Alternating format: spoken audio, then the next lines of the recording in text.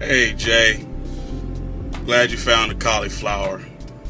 That means that you actually are in possession of a vegetable, which is different from all the other experiences I've had with you, because most times I see you with Popeye's chicken or ice cream, which is good. I'm glad you got a vegetable. Kudos.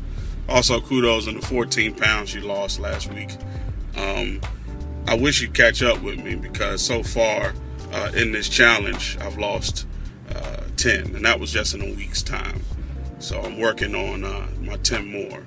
So that'll be 20 pounds in 2 weeks. So yeah, let's go ahead and catch up with me, brother, because I don't want to leave you behind in all of this.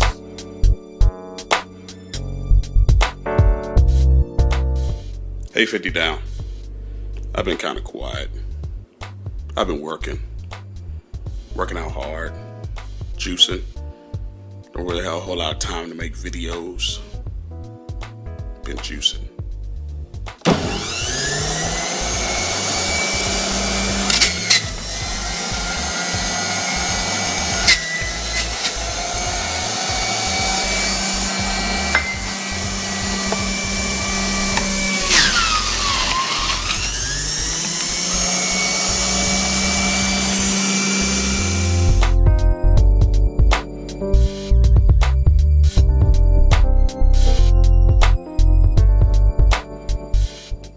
Watermelon is high in vitamin A, I think, and it has a lot of arginine in it, so it opens up your blood vessels and gets you to get a good workout in and everything like that. So today and tomorrow those will be consumed.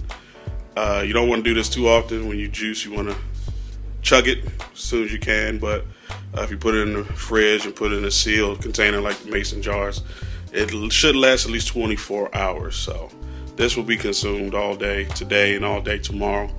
And sometimes I use them as meal replacements, but today it's just going to be a part of my water regimen. Now, y'all can probably add to that. I don't know. Watermelon got so many good things in it. It's good. But I usually juice carrots and ginger. That's my favorite. Kale, apples, and a little bit of mint.